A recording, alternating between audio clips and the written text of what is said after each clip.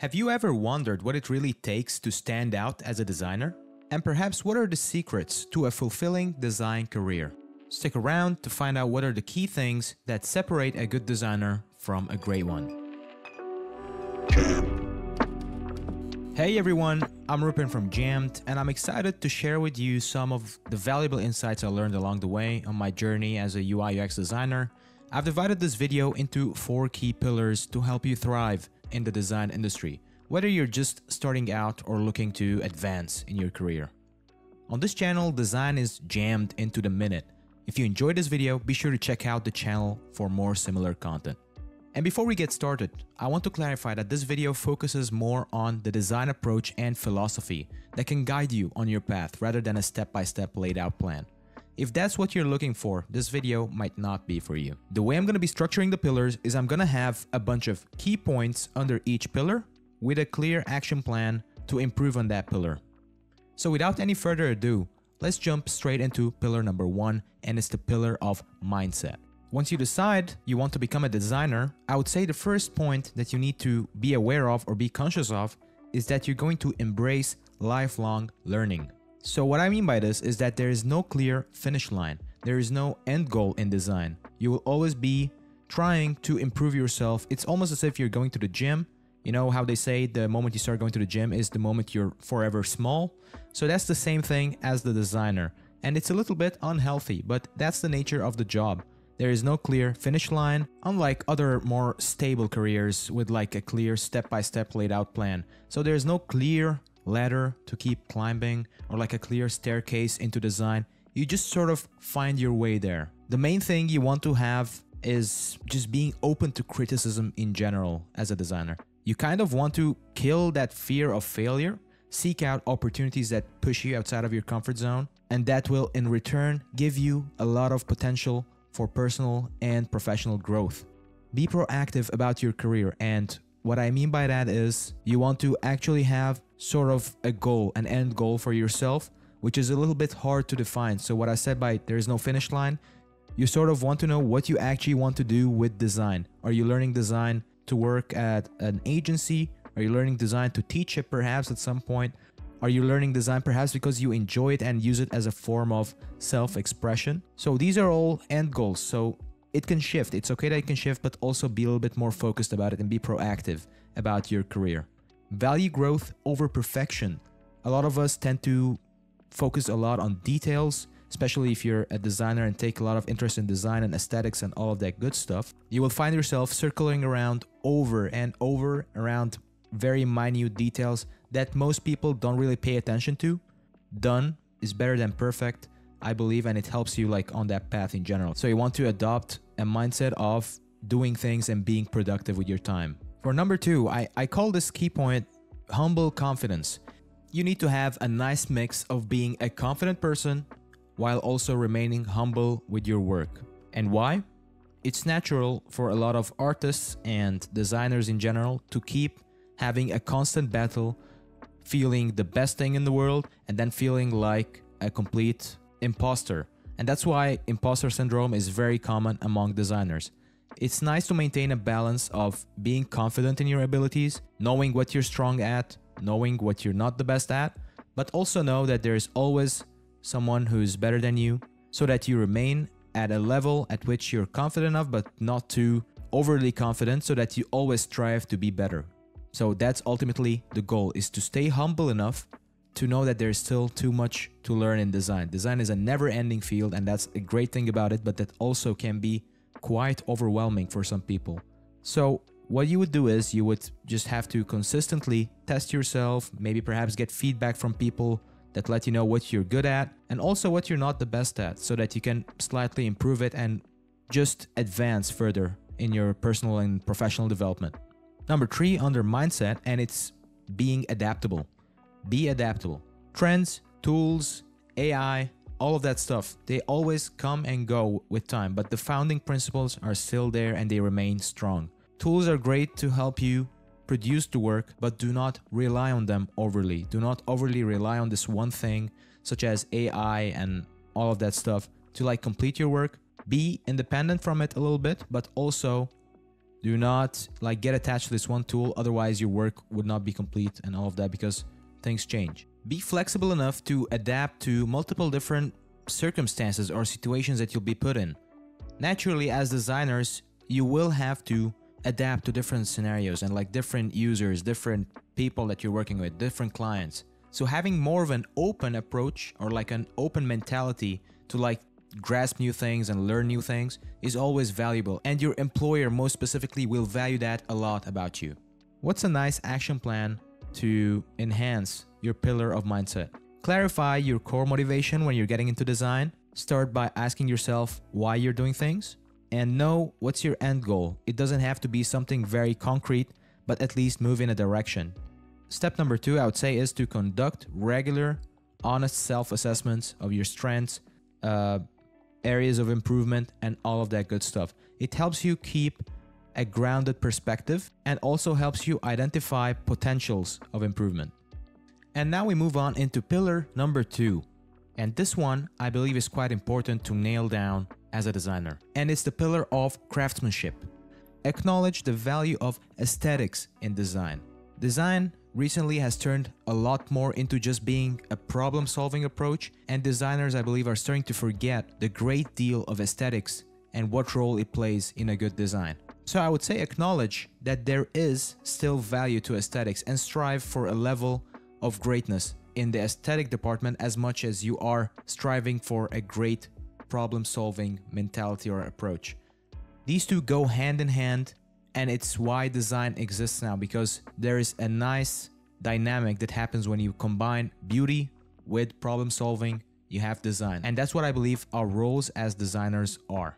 Another point about aesthetics is I believe that aesthetics give you a clear point or a clear advantage over somebody who doesn't really work with great aesthetics and all of that, simply because in the job market, people don't really have a lot of time to look at things that you're doing unless they catch their attention. And how do you catch their attention? It's usually through a great cover photo, through a great case study that has great visuals, so they all tie in together. You want to have a balanced perspective on all of that and still strive to create something that looks great.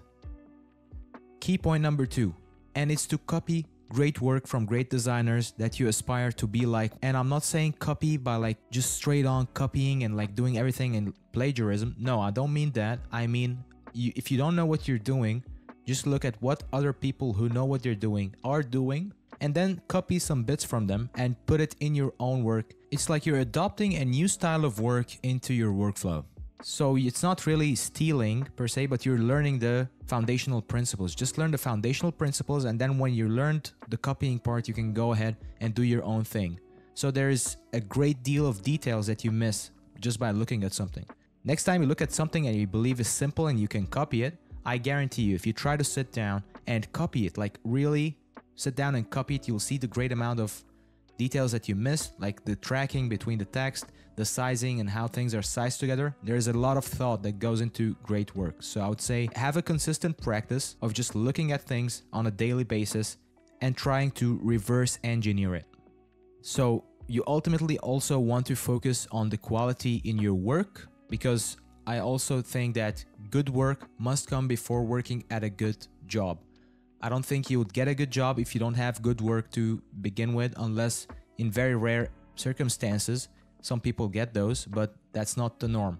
The norm is you need to sell yourself, and to sell yourself, you need to have good work that basically presents you in a way that you are capable of this role. Key point number 3, and it's to have a clear focus. Starting out in design, you might find yourself quite distracted. You might like to do some logos, you might like to do some videos, you might like to do some banners, you might like to do a little bit of everything, because it's all shiny, it's all exciting. We all strive, like from a personality perspective, we all strive on like new experience, and we like just acting as a sponge. And that all is cool. It's all cool in the start when you're just starting out to figure out what it is that you like. But ultimately, you want to have depth of knowledge into 1 to 2 fields that you're really, really good at and confident in. And that's something you enjoy doing, and it has enough room for you to grow, and it doesn't really bore you. So find that one field in the many fields of design that you enjoy and specialize in it. Also, you want to master your tools well enough so that you stop thinking about them and think more about the design part. That's part of the craftsmanship part, is to know your tool well enough so that when you come to actually design, you're not really thinking about how to cast a drop shadow in this application. Key point number 4, and it's to have meaningful work, something that means something to you. Create authentic work that actually does mean something to you. Maybe it's for a cause that you believe in. Maybe it's for a certain type of group of people that you're designing it for, but have something more authentic in your portfolio. Have a more wider range. We've seen a lot of food ordering apps, and yes, that's a lot of the work that you're going to be doing in most of the companies anyway. But getting into the companies first, you need to have a little bit of an authentic touch to yourself a little bit as well. So consistently just acknowledge when you're just following trends for trends. And the thing about it is cookie cutter approaches give you cookie cutter results. And if you want to stand out as a designer, you kind of have to carve your own path a little bit. This whole key point just revolves around developing your personal taste and finding your voice in the design community. Point number 5, and it's to seek a mentor. So a good mentor will basically hold you accountable for your career. They will help you develop your inner designer in a way. They will help you avoid mistakes that they've done. There is never an instance in which you share your work with somebody who is a little bit more senior than you and then you get worse results. More likely, you're just going to broaden your perspective on design and have a more well-rounded view of the designs that you're doing and yourself as well, because there is a feedback loop occurring, and that's ultimately what you want as a designer. So what's the action plan for developing your craftsmanship pillar? 3 things. Document and learn from great designs. Develop a consistent routine of just going in daily and checking and keeping your eyes fresh to develop your own personal taste. Number 2, aim to specialize. Pick one field and just go ahead and master it. Daily, just strive to improve on it, stay consistent with it, get feedback on it and all of that. And that leads nicely into point number 3, and is to find a mentor or at least a group of people or a community that you share your work with. If you don't know where to start, I would say you can just join any community that has a lot of good designers, or just find any designer, go onto their website and submit a form telling them, hey, I would appreciate if you can give me 5-minute review, or if I can have 5 minutes of your time, just giving me your opinion on the work that I'm doing. And that's, I think, the best way to keep growing as a designer. Pillar number 3, and it's the pillar of communication. To start off, based on my experience, around 3% of your job really just consists of having great soft skills, being a good speaker, being a good person that knows how to communicate their ideas. Your presentation skills, they matter greatly when it comes to having a pitch. You're pitching something to a client.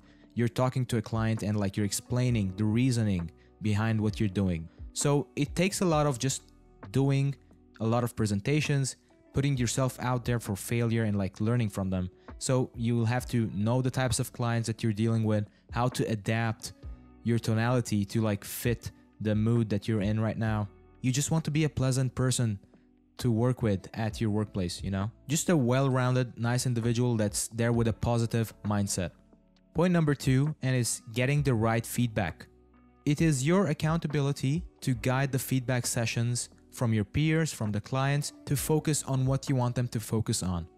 So if you're working on something and you want to get feedback on it, it's best to guide the attention of people who are going to give you the feedback in a way that's productive for everyone. You don't want to keep getting wrong feedback on the wrong things, on things that are still unfinished or in progress. So it's best to give an introduction on the things that you want to get feedback on. And absolutely be ready to defend your ideas and embrace debates. So that is something to know about when debating with other people, that design is not really an absolute black and white field. It's just a matter of shades of grays and how one thing or one small change impacts the overall thing. So if somebody comes so sure of what they're saying, you might want to question that a little bit. Point number 3, and it's do not hide from conflict. Shape the career you want for yourself. Be assertive about your goals and your personal development. And be proactive to improve and step up in your design career. Action plans to improve your communication. Develop your soft skills, start guiding your feedback sessions, and be more assertive about your career goals. Now we move on to pillar number 4 and the last pillar in this video, and it's called the pillar of community. It's all about how you impact the community as a whole. So in this pillar, we discuss mainly your position within the design community or your local design group. Key points. Number 1, network and collaborate. So attend local design events and meetups, go meet people that are within your field doing the same job. Don't really shy away from sharing your work. Have a social media platform, maybe have your website and share it with other people.